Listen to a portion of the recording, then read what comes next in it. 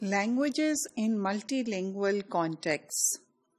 So whether you have this language policy that is fully written out, as in several countries, or you have this understanding of what the language policy is in the statements made occasionally by the government and by what the government actually does, as is the case with Pakistan, languages in multilingual contexts do have an effect on the individuals who live in that context, and it becomes a socio-political issue. So language repertoire, that is the collection of the languages that you know, your language competency in certain languages, and the choice that you make to use one language rather than the other defines relationships of power. So languages with religion and culture also become a symbol of national identity. And let me remind you that several times and in several countries at times you try to change the script, as we did with Urdu, and we tried to take out certain Sanskrit words, even from Bengali, replace them with Arabic terminology, Persian terminology, so that it somehow would align more with the culture of Pakistan and this Muslim identity that we wanted to take forward in this context. Even at individual level, when you speak in English or you speak in Urdu or you speak in Punjabi, the choice is never random, although it might be subconscious. So somehow, when you use one language rather than the other, it has an impact. And we will come to some examples from Pakistan to illustrate that point. Remember, the choice of the language that is spoken reveals the social background, but it also at times conceals the social background. It is also used to project a kind of identity that you would like to negotiate with a new group. And it is all about affiliation with what we call an imagined community. So at societal level, whenever what they call diglossic bilingualism, what happens is that different functions are allocated to different languages. However, this leads to valorization of these languages. That is, it adds value to those languages, for instance, that are used in education.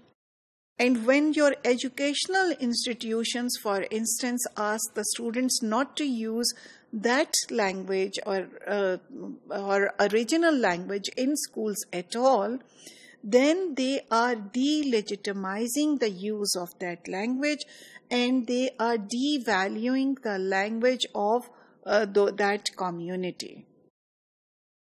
So linguistic hierarchy and social hierarchy feed into each other. So they live in this dialectical relationship. Each of them reinforces the other. So if the social hierarchy will change, your linguistic hierarchy in your language policy, whether it is written or not written, will also change. So language is a tool of symbolic power, and if you come to these examples of Pakistan, for instance, I clearly remember, I'll give you just two examples which I remember from my experience, and I'm sure you can come up with several examples yourself. Working at Aga Khan, going to my office, I realized I had left my keys at home. We had this watchman who had the keys to my office. I called him up and I asked him to come over and open the office in Urdu. And this person had this whole tirade of saying, why had I left the keys? I should remember it. The person will take some time and he will be there in quite some time. We can't locate him and everything. What happened, interestingly, is the very next day I forgot the keys of my office again, and I dreaded to call the same watchman again. But this time I spoke to him in English and said, could I please have the keys to my office, or could I have my office opened? And all that the person said was, yes, Dr. Saab, the person is on his way. I'll just locate the person and send him right away. So by this switching of language, and I'm sure you have done it something like that at different point in your life, you impose that kind of symbolic power. You impose or clarify the status different, which is sad at times, but we all do it. Similarly, in my research, very clearly, children who could not speak in English very well in colleges and universities, they felt that they were of a lower level.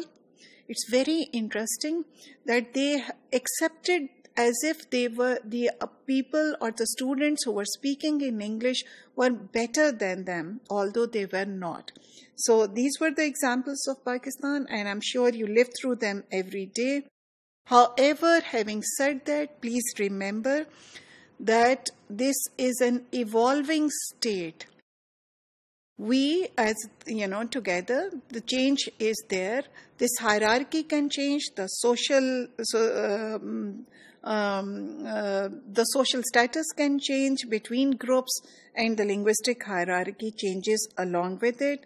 The functions, when they are clearly sort of distributed across languages, it is said that languages then somehow, different languages complement each other.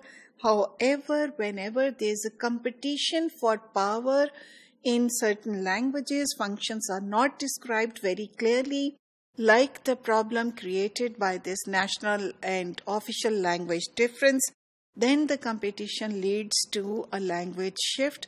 And we have seen it sadly how people now leave their regional languages and try to use more and more Urdu, and leave Urdu and use more and more English language in Pakistani context.